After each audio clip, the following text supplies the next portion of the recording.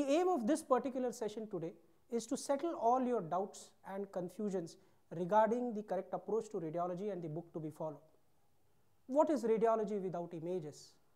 I think it is like listening to a movie on a radio set. Do we do that? No, it's not fun, isn't it? And therefore, when we discussed this project of this book, we decided to make these images the real hero of our book. And therefore, you will find that in all throughout this particular book, there are at least 700 plus original large sized images which have been included so that you can have a good visual memory of what text is given on that particular page. This is unlike any other book. You'll notice the difference. Once you open the book, you look at the image size. This is a full sized book as well. So for example, look at this page from Conceptual Review of Radiology.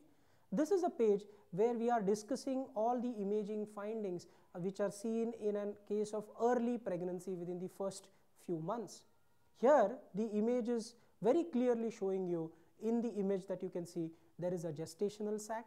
Inside the gestational sac, you can see a round structure which is the yolk sac, the first structure to appear inside a gestational sac. Look besides it, there is another image that you can see where you can see two ring-like structures inside that particular gestational sac. This is what is called as the double bleb sign of early pregnancy. Recently, a question was asked, the double bleb sign in early pregnancy is formed by what structures? The answer was, one of them is the yolk sac, the other one is the amnion. That was the answer to that particular question. And below it, you can see a fetal pole, fetus which is seen inside the gestational sac.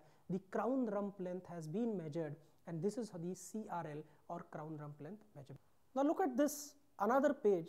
This is a page from general radiology discussing the basics of ultrasound, and the page is trying to tell you what are the different methods of display of ultrasound imaging.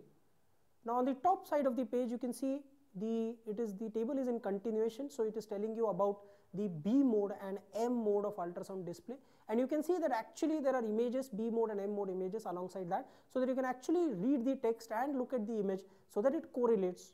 Your brain, it is registered very well so that you can remember it for a long time. On the lower half of the page, you can see that we are trying to demonstrate what are the various appearances on ultrasound image and how to describe them.